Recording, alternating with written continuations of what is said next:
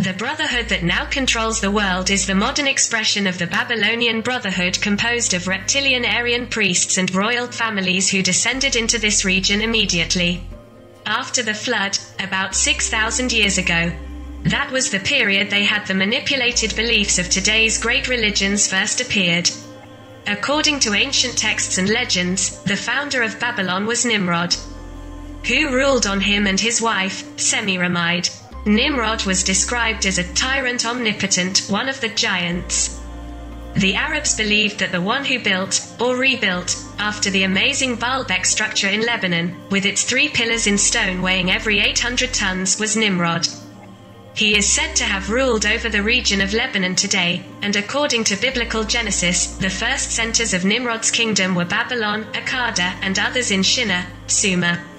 Later, it spread to Assyria, building cities such as Nineveh, where there were numerous Sumerian tablets found. Nimrod and Semiramide belonged to that line genealogy later known as Titans, a line of succession made up of reptilian-possessed people and pure-blooded reptiles.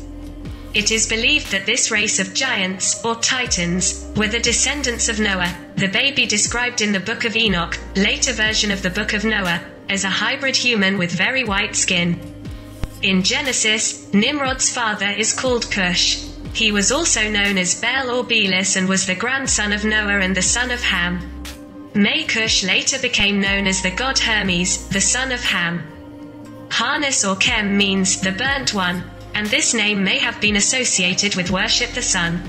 Many of the gods of antiquity first appeared in Babylon, then spread to Babylon, Egypt. Nimrod and Semiramis have remained the principal deities of the Brotherhood to this day, under different names and symbols. Nimrod was symbolized as a fish, and Queen Semiramis as a fish and a dove. She is also a symbol of Ninkarsag, the creator of the races of reptilian-human hybrids. Nimrod was considered a dragon god and was depicted as a dragon god half man, half fish. This symbol may be reminiscent of this, that he was half human, half reptile with scales. Queen Semiramis was also symbolized as a fish, as the Babylonians believed fish is an aphrodisiac. In time, she became the goddess of love, hence the symbolism fish in Christianity, also reflected in Christian architecture. In her guise of Spirit Holy, Semiramide is presented as a dove with an olive branch in its beak. Of otherwise, its name means the bearer of the branch. If we take into account the roots ze, article, emir, branch, and amet, carrier, we can also notice in passing the similarity between this symbolism and that of its legend Noah and the Great Flood, when a dove returned to Noah's Ark holding a beak olive branch. Should this symbol refer to the return of reptiles after the flood? The name Semiramide also derives from that of an earlier Indian deity, Samiramasi, or Semiramis. Fish and pigeon are 2 symbols still widely used in religious rituals and national ceremonies today, though most people have no idea what their true meaning is. Sinn Féin, the political branch of the Northern Ireland terrorist group IRA, has as its symbol a pigeon. The same image can be found on many of the scepters held in hand of British monarchs.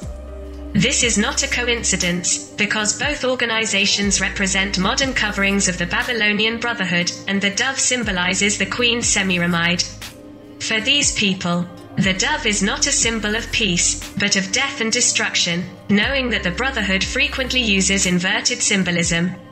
He represents a positive symbol for the broad masses, but a negative one for the Brotherhood. This reversal of symbolism allows them to display their symbols in public places without fear of someone who will complain. Semiramide was also known as the Queen of Heaven, or Rhea, the Virgin Mother of the Gods, and sometimes as the Great Mother of the Earth, Ninkarsag. She was also worshipped under the name of Astarte, the woman who built the towers, with obvious reference to the Tower of Babel, Babylon, attributed to Nimrod. The royal lines of succession in Europe come from the reptilian-Aryan lineages of Babylon, and their crowns appeared as a result of Nimrod's cuckold hairstyle.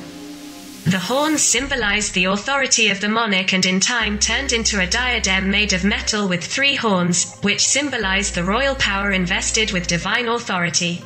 To at present, it is represented by the lily symbol, which appears everywhere on the insignia of the European royal houses.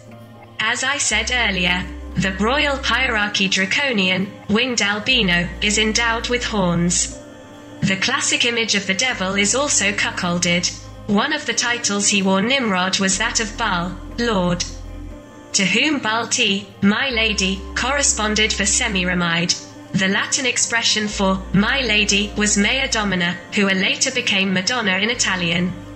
Nimrod was represented in two ways: by God the Father and by Ninus, son of Semiramide, and its olive branch was a symbol of her offspring born through a virgin birth.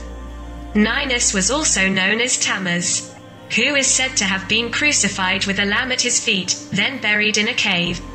3 days later, when the stone at the mouth of the cave was set aside, his body was gone. Sounds familiar to you, the story? This theme of the husband-wife-son, respectively Nimrod, Semiramide, Ninus, Tammuz, later became the Osiris-Isis-Horus trilogy in Egyptian mythology, which has equivalents in India, Asia, China, and virtually anywhere in the world. A few millennia later, it would become the Joseph-Mary-Jesus trilogy. During the spring rituals in which they celebrated his death and resurrection after 3 days Tammuz Ninus, the Babylonians deposited buns on which it was printed the solar cross. Well, yes, even the tradition of hotcakes on which a cross is printed, which the English apply at Passover, is also of Babylonian origin.